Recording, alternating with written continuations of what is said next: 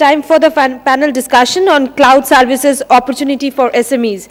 I would like to call Mr. R. Ravi, Global Head and Strategic Initiatives HCL Infosystems Limited on the stage, Mr. Kapil Avasthi, Security Consultant, Checkpoint Software Technologies, Mr. Sumit Saisan, Head Pre-Sales India and SARC, Cyberome, Mr. Mohit Puri, Country Manager, India SARC, and Mr. Arindam Datta, Chairman, Innovation Incubation Mentor.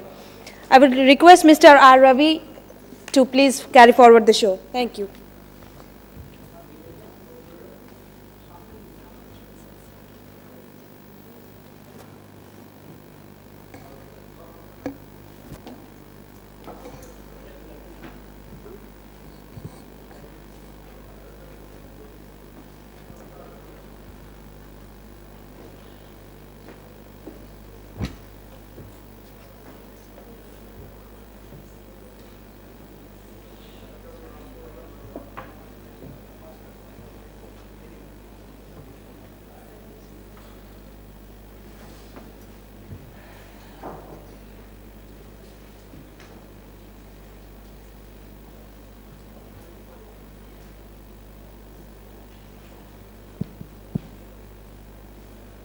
Good afternoon once again. I think we don't want to come in between you and your lunch.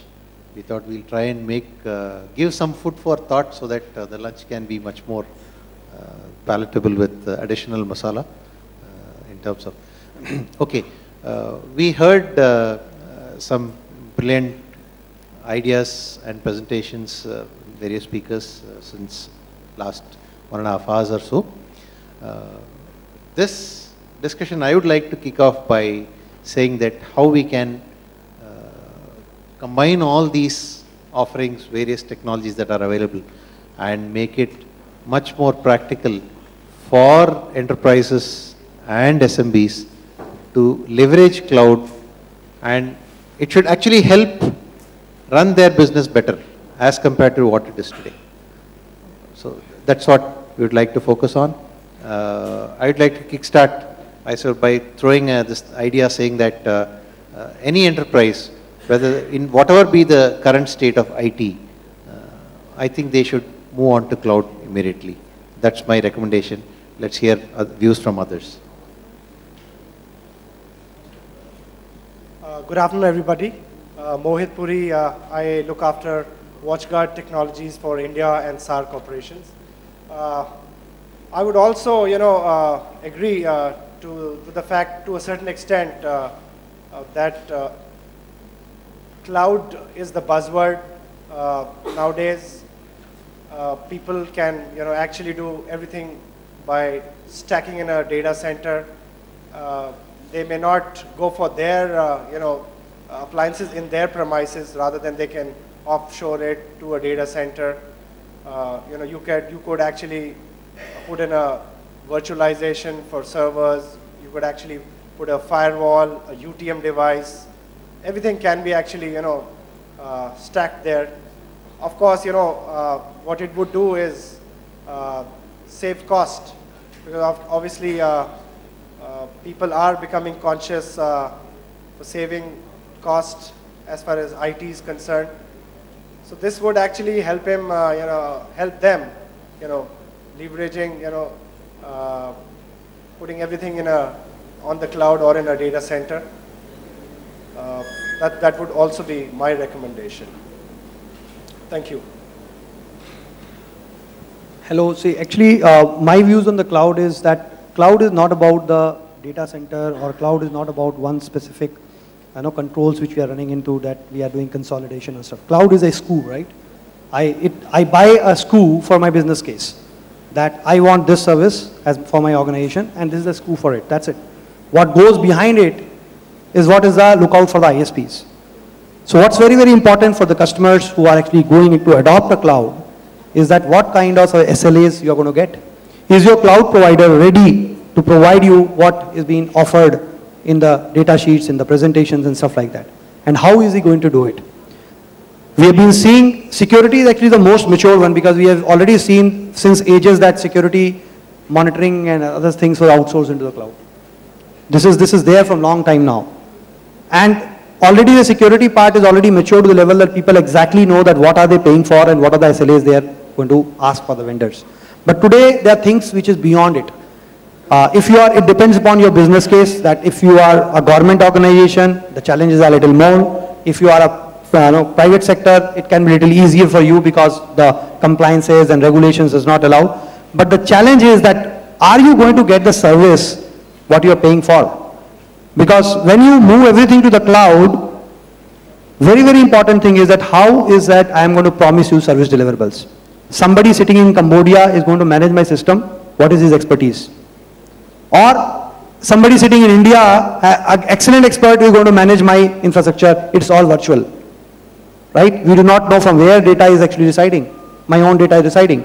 The point is that the cloud, while it is very, very lucrative offerings, and we all know that it is irreversible trend because the cost advantage it offers, customers should be aware that what they are getting into.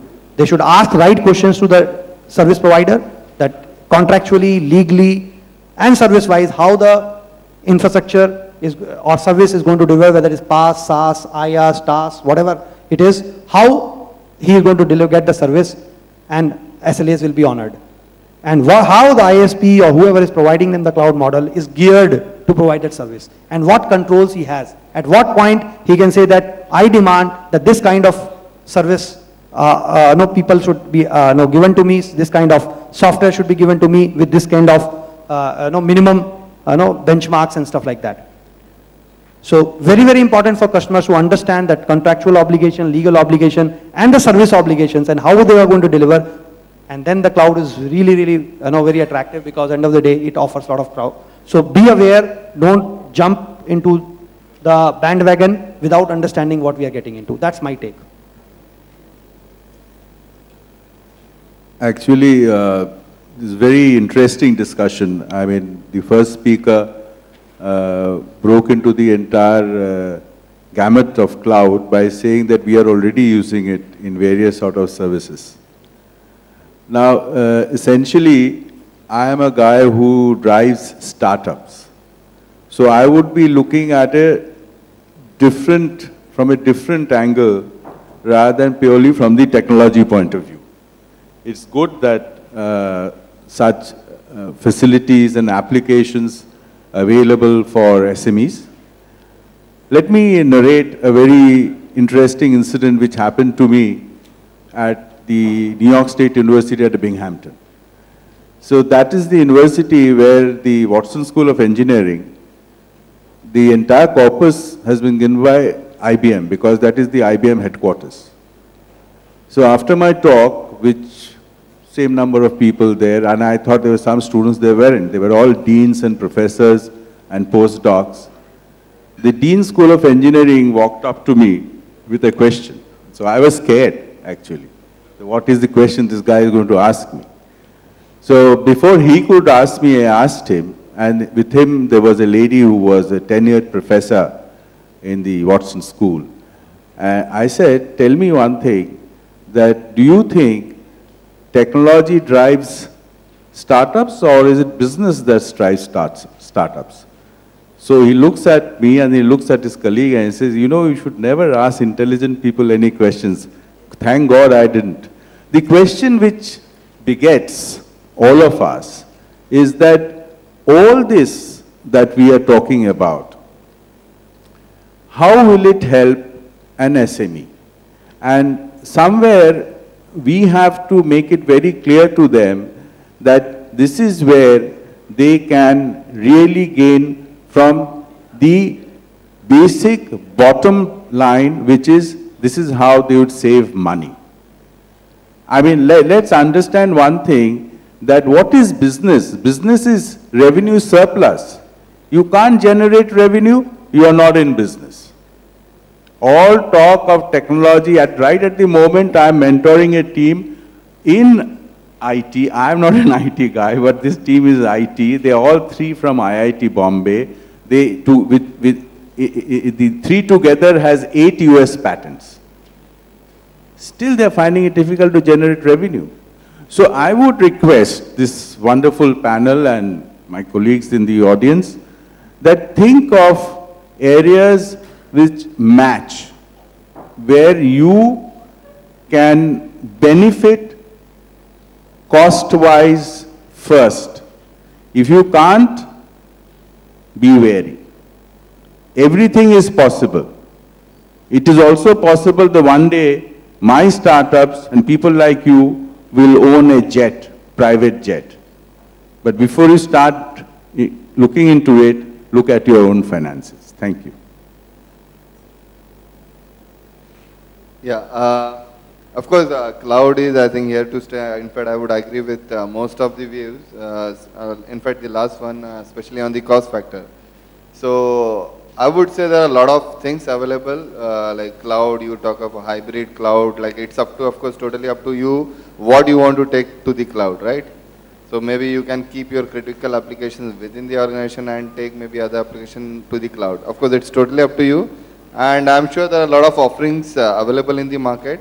And I'm sure IT publication like VAR India also, like time and again, is giving a lot of information on cloud. So it's totally your call as far as technology is concerned. Of course, the vendors are having a focus on the cloud. So like it's up to you. Just pick and choose. So I think we heard a lot of views from the panel. I think throw the ball to your court.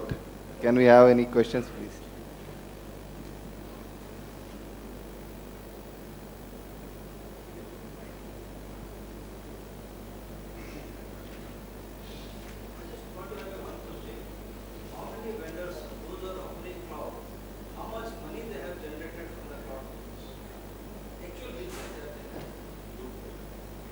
Great question. You're referring to cloud service providers, how much money they have made? Yep. Very, very early days. Currently, I think the investments have been much more than what they have got. And typically such investments work with 24 to 36 months ROI. So very early days to comment on that, because many of these cloud service providers, at least in India, are less than a year old. If you're talking globally, I don't think there are any published figures yet. At least I am not aware of. So anyone the panel member is aware? Pardon? What is your expected revenue in the cloud next 1 year down the line? Since HCL is coming very aggressively in the cloud, other vendors are there. What is your expected revenue to roll out in a year? See, while I cannot disclose them, I'm not authorized to in the industry, disclose. the industry is industry size. The industry estimates are India is expected to touch 1 billion, that is roughly 4,500 crores in the year 2015. It is currently pegged at about 400 crores in the year 2010. So which means a growth rate of somewhere around 60-70% CAGR. That's the expectation. So 500 crores to 4,500 crores in about 5 years. So do you think the revenue should be from the SME sector or enterprise sector or public sector? Okay, here this cloud business, what analysts consider is both public cloud as well as private cloud. So it is expected that more than 60% or more than 2/3 would be from private cloud. Only 1/3 will be from the public cloud. Now this public cloud, the perception is it will be more from the SMB and less from enterprise. So far, we have seen the trend which is reverse. So far, enterprises have adopted faster because their pain areas were current and they wanted things as of yesterday. Whereas SMBs will probably take some time because they are putting their heart of their business. If that decision making happens, they are putting their heart on the public setup. So which is why we feel that adoption by SMB will take slightly longer time, but once it starts, it is going to be a logarithmic growth. If there are any other views by panel members, I would be glad to. So do you think that after the implementation of the cloud services by the SME, the hardware selling product will be sell less? Actually, it will be more.